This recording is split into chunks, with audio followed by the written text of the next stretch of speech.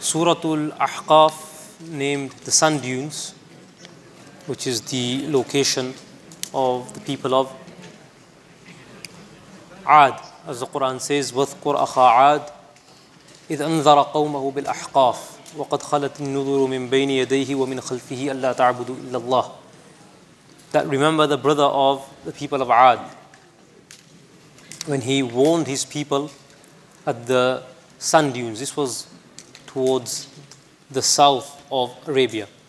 And time and again we've mentioned the Quran speaks about bygone nations and the universal message and the cycle, the trend of sending prophets, defiance, and consequentially the destruction of the people. And many times the Quran uses, in terms of geography and geographical relevance, those locations that are close to the people of the addressed community, in this case the Quraysh. So the addressees are located in Arabia. So the Quran talks about the people of Thamud, which are based northwards, and the people of Ad, who are based further south towards the side of Yemen. And the Arab prophets, among them was Sayyidina Shu'aib alayhi salatu wassalam, Sayyidina Hud, and Sayyidina Salih alayhi salam. So there's a relevance on multiple fronts here. As we know, in terms of the number of prophets that were sent, the Quran states, as we read 2 days ago, وَلَقَدْ أَرْسَلْنَا رُسُلًا مِّن قَبْلِكَ مِنْهُمْ مَنْ قَصَصْنَا عَلَيْكَ وَمِنْهُمْ مَنْ لَمْ نَقْصُصْ عَلَيْكَ. That we sent messengers before you, O Prophet of Allah sallallahu alaihi wasallam. Some of them, their narratives and stories we have related to you, and some of them we have withheld, or we haven't narrated their stories and narratives to you. In other words, every community was sent a messenger, because the law of Allah subhanahu wa ta'ala is that وَمَا كُنَّا مُعَذِّبِينَ حَتَّى نَبْعَثَ رَسُولًا. Allah subhanahu wa ta'ala states that we do not punish and we are not ones to chastise until we have sent a messenger. Why? لِأَلَّا يَكُونَ لِلنَّاسِ عَلَى اللَّهِ حُجَّةٌ بَعْدَ الرُّسُلِ. The reason messengers are sent is so that the people may be left with no justifiable argument or case to present for their ignorance and for their disbelief. That's why the Rusul, the messengers of Allah alayhimus salatu wassalam, they are sent, and only subsequent to their defiance and disobedience does the punishment follow. So in Surah Al-Ahqaf, the story of Sayyidina Hud alayhi salatu wassalam with his people is mentioned. Thereafter, we read Surah Muhammad. In Surah Muhammad, one of the verses, Allah subhanahu wa ta'ala, He instructs the Prophet sallallahu alayhi wa sallam, saying, فَعْلَمْ أَنَّهُ لَا إِلَهَ إِلَّا اللَّهُ وَاسْتَغْفِرْ لِذَنْبِكَ وَلِلْمُؤْمِنِينَ وَالْمُؤْمِنَاتِ. That know that there is no deity and there is no object of worship, there is no object and source of divinity except Allah subhanahu wa ta'ala. وَاسْتَغْفِرْ لِذَنْبِكَ. Then the Prophet sallallahu alayhi wa sallam is instructed that وَاسْتَغْفِرْ لِذَنْبِكَ وَلِلْمُؤْمِنِينَ وَالْمُؤْمِنَاتِ. That seek repentance for your misdoing. For the prophets, when they are instructed to seek repentance, it's only to raise their status and ranks with Allah subhanahu wa ta'ala. Such is the awareness of the Anbiya alayhi salatu wasalam, such a presence they have of Allah subhanahu wa ta'ala, and such an awareness, a deep-rooted gnosis and ma'rifah of Allah ta'ala, that as they climb the ranks and as they draw close to Allah subhanahu wa ta'ala, they always become aware of a rank ahead and one ahead and one ahead. And the one that they are upon, when they see the rank that is further beyond them, they see that to be inferior to the one that still stands before them. So for them, just the ascent in ranks and the fact that these ranks are inexhaustible, as it is said that Hasanatul Abrar, Sayyiatul Muqarrabin, that the good deeds of the righteous people are considered the sins of those who are in the divine proximity, those that have been drawn into the elite people of Allah Ta'ala. An example of this is how we have the protocols of royalty. Those people who are within the royal circle, they follow certain protocols which if the laity and the public were to follow, it'd be deemed a breach of propriety, it'd be deemed a breach of proper conduct, even though such a behavior is noble and acceptable. Yet as you climb the ladder, there is a proportionate increase in one's conduct and one's behavior and what is expected of a person. So the messenger is not, alayhi salatu wasalam, he's not being instructed to repent for a misdoing in the same way that we have misdoings in the form of sins. The prophets, they are far clear and they are far beyond sinning in the way we understand. And then Allah subhanahu wa ta'ala says, وَاسْتَغْفِرْ لِذَنْبِكَ وَلِلْمُؤْمِنِينَ وَالْمُؤْمِنَاتِ, and seek forgiveness for the believing men and the believing women. Istighfar is one of the practices of Rasulullah sallallahu alayhi wa sallam. In one hadith he mentions that I seek forgiveness from Allah subhanahu wa ta'ala up to 70 times a day. In another narration, up to 100 times. And on many occasions, the Prophet ﷺ would publicly do certain or carry out certain practices for the sake of instructing and nurturing the ummah. Because if he was seen doing something and the ummah saw him carrying out such an action, it would spur them on, it would encourage them to follow suit. Even though the Prophet ﷺ did not require himself to be in that position of seeking such a forgiveness. So for instance, we know when there is a fatherly figure and when he has to come down to the level of the child, or when a person is trying to harness an animal and trying to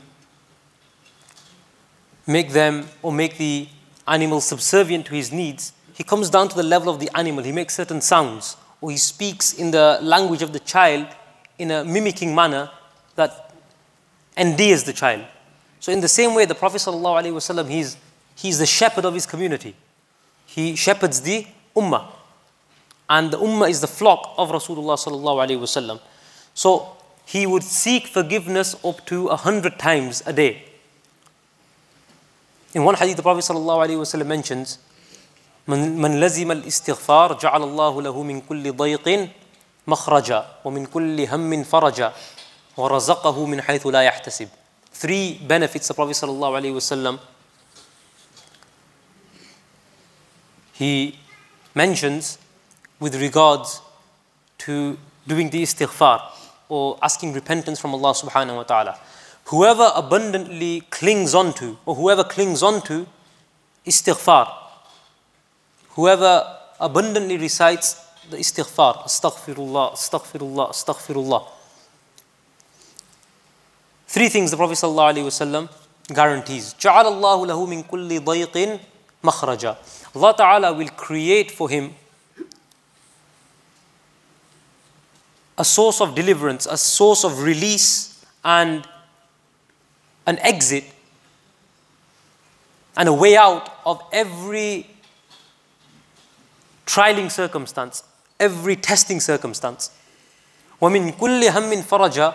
Allah subhanahu wa ta'ala will create for him an opening. This is the second guarantee. Allah Ta'ala will create for him an opening from every source of grief and sadness. And number 3, the guarantee of sustenance. وَرَزَقَهُ مِنْ حَيْثُ لَا يَحْتَسِبْ. Allah Ta'ala will sustain him. He will provide him sustenance from sources he did not even imagine. This is the benefit and the virtue of abundantly saying the istighfar. And there's many levels of istighfar. One can be walking around and just with his tongue doing the istighfar. But then there's one where one sits down, he absorbs himself, he's taking stock of himself, he meticulously brings to mind all of his past misdoings, he laments over them, he grieves over his past actions, and then he says the istighfar. This is much more effective. The first one can be walking around, and rather than staying silent, his tongue remains moist with seeking repentance from Allah subhanahu wa ta'ala. This is istighfar also. But a higher level is taking out that time and contemplating over one's past doings. That's why the Prophet sallallahu alaihi wasallam was asked, "Man najatu ya Rasulullah?" What is the source of salvation, O Messenger of Allah sallallahu alaihi wasallam? So he responded, "Amsik alayka lisanak," that keep or restrain your tongue. وَلْيَسَعَكَ بَيْتُكَ, let your house be spacious for you, or let your house be capacious for you, meaning let your house be the place that you occupy most frequently. It's no good to unnecessarily wander out, especially in times of trials and tribulations, to keep one's iman safe. And the third one, وَابْكِ عَلَى خَطِيئَتِكَ, and cry over your sins. These are the sources of salvation. وَاسْتَغْفِرْ لِذَنْبِكَ وَلِلْمُؤْمِنِينَ وَالْمُؤْمِنَاتِ. In one astounding narration, the Prophet ﷺ, he states that the person who asks forgiveness for the believing men and the believing women, Allah subhanahu wa ta'ala will write for him one good deed in exchange for every living male believer and every living female believer. Now, you can do the calculation. Even if we put the number at 1.5 billion Muslims in total, just saying Allahumma ghfir lana walil mu'minina wal mu'minat. Oh Allah, forgive us and forgive the believing men and forgive the believing women. That is automatically 1.5 billion rewards that one has secured for himself. And then Allah subhanahu wa ta'ala's calculations are boundless. There is the multiplication for every good deed tenfold, and then in the month of Ramadan 70-fold, and then based on one's varying level, or based on the varying levels of iman, anywhere from 10 to 700. And Allah subhanahu wa ta'ala knows the innumerable extent and the boundless rewards that one is capable of achieving just by seeking forgiveness for the believing men and the believing women. So this was one of the verses that we recited today. فَعْلَمْ أَنَّهُ لَا إِلَهَ إِلَّا اللَّهُ وَاسْتَغْفِرْ لِذَنْبِكَ وَلِلْمُؤْمِنِينَ وَالْمُؤْمِنَاتِ. Know that there is no deity except Allah subhanahu wa ta'ala, and seek forgiveness for your misdoings and for the believers, men and women. Even to translate in respect of the Prophet ﷺ, the term dhanb as misdoing is inaccurate, because the Prophets don't carry out any misdoings. But for the lack of a better term, this term has been used. Then we recited Surah Al-Fath very briefly. This surah summarizes one of the key events in the life of the Prophet sallallahu ta'ala alayhi wasallam, the Treaty of Hudaybiyah. this is a long story, and to summarize, the Prophet ﷺ, after staying for many years in Madinatul Munawwarah, he and his companions decided that they would return once more to Makkatul Mukarramah to perform Umrah. And along the way, the mushrikeen, the polytheists of Makkah, they felt that this was an affront, this was a deep cut on their pride, that how can we let the Muslims into Makkatul Mukarramah. And the Muslims were eager to complete the Umrah that year. And based on the decree of Allah subhanahu wa ta'ala, the mushrikeen, they obstructed their entrance, and a treaty was signed, which was a very lopsided treaty, wherein the Muslims, they acceded and they accepted certain terms and conditions which were very, very one-sided and much more favorable to the mushrikun. Yet Allah subhanahu wa ta'ala calls this treaty and this occasion of the Treaty of Hudaybiyah. One of the terms of the treaty stated that the Muslims would not perform the Umrah this year, but they'd have to go back. And the Muslims even accepted this condition, even though there was no need or there was no reason for them to be obstructed. Yet Allah subhanahu wa ta'ala calls this event a victory. Thus, even the Sahaba, some of the Sahaba, they were quite upset at the fact that such conditions had to be accepted. Yet Allah subhanahu wa ta'ala calls this treaty a victory. Inna fatahna laka fatham mubina. That indeed we have granted you an open victory. And this was perplexing to some of the Sahaba. This is a victory. But when we look at the numbers, how many Muslims took the pledge under the tree? Because prior to the treaty being signed, Sayyidina Uthman radiyallahu ta'ala anhu, he was sent into Makkah to negotiate some terms. But a rumor had spread that he had been slain. So the Prophet sallallahu alaihi wasallam, he took the pledge of all the Muslims that they would avenge this death. And at the time, approximately 1,400 Sahaba were present.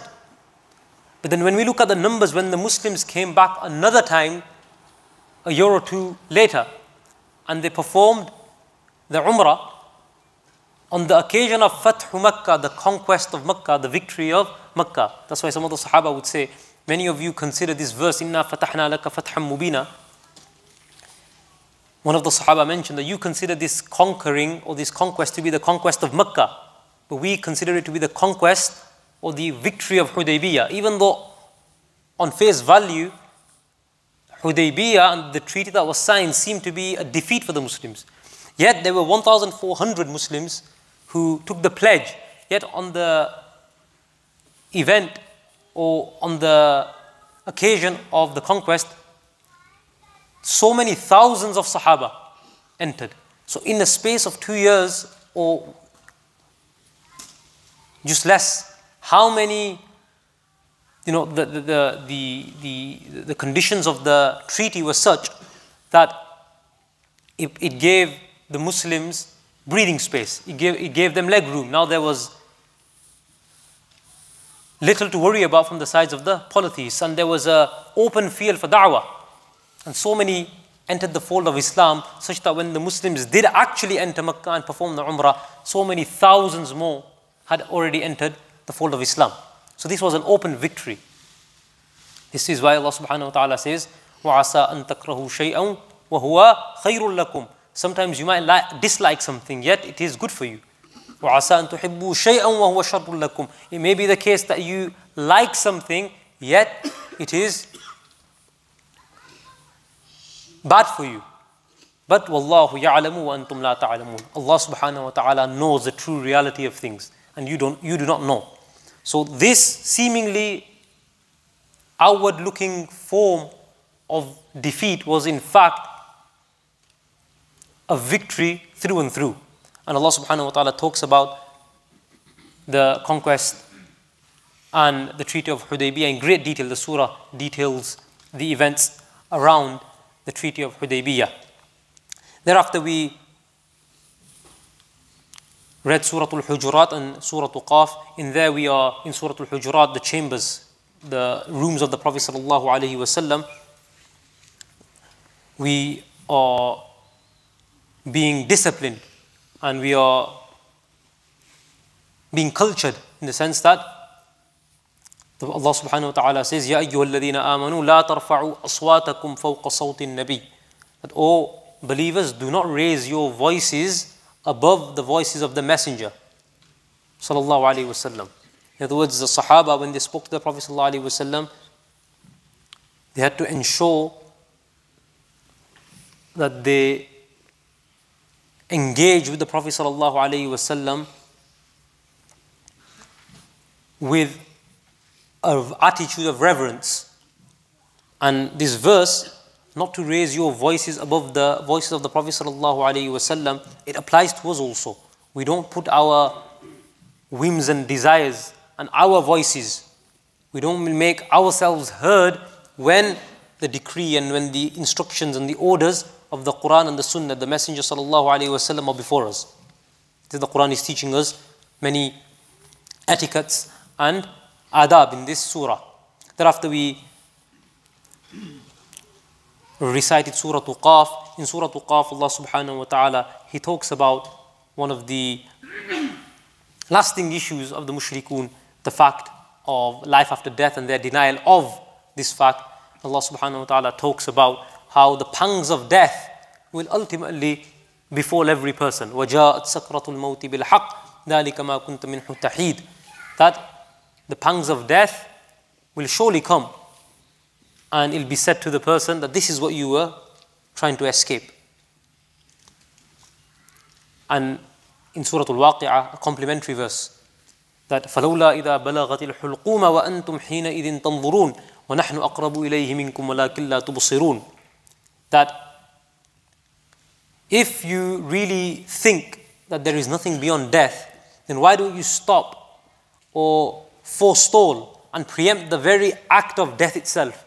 When the soul reaches the throat and everybody around the dying person is observing helplessly, watching as the final moments fade away, and the person starts to lose grip or lose his grip with life, and everyone around, whether it's a doctor, whether it's the richest business tycoon, whoever it may be, everyone encircles the dying person completely helpless. Allah Ta'ala says in that surah, then why isn't it when the soul reaches the throat and you are all observing at the time, فَلَوْلَا إِن كُنْتُمْ غَيْرَ مَدِينِينَ تَرْجِعُونَهَا إِن كُنْتُمْ صَادِقِينَ. That if you are now going to be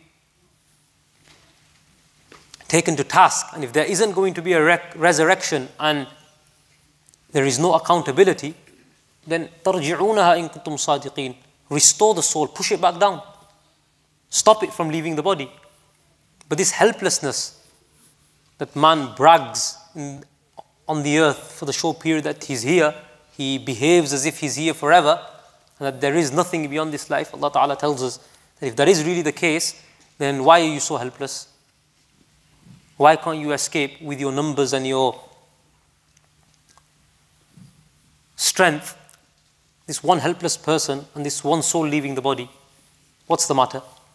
So Allah subhanahu wa ta'ala talks about the stage of death and all the stages to follow thereafter in Surah Qaf. May Allah subhanahu wa ta'ala allow us to prepare in the month of Ramadan for our death. May Allah subhanahu wa ta'ala allow us to live our life like Ramadan so that our death may come like Eid. You know, it's said that when you are born, you enter the world crying whilst everyone around you is laughing. So let it be that when you leave the world, you are laughing while everyone around you is crying.